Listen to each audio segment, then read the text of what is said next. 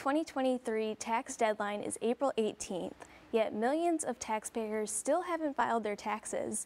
If you're one of them, don't worry, there's still plenty of time before the deadline.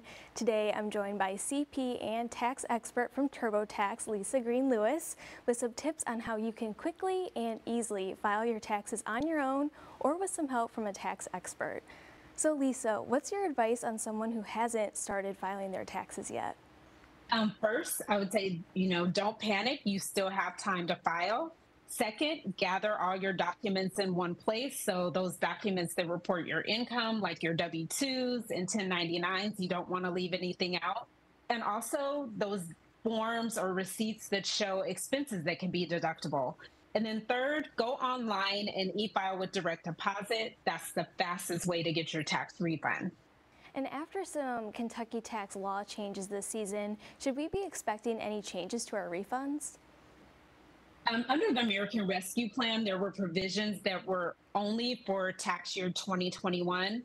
So, for instance, the child tax credit, that was up to $3,600. That's reverting to $2,000 for this tax filing season.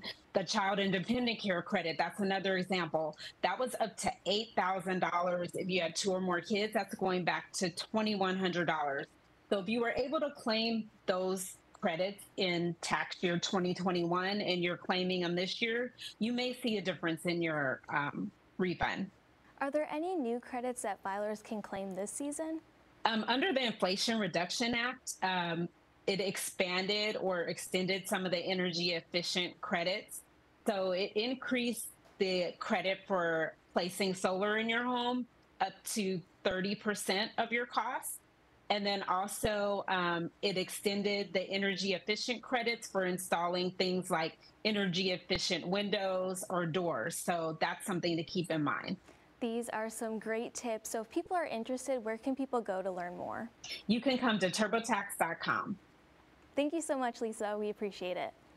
Thank you.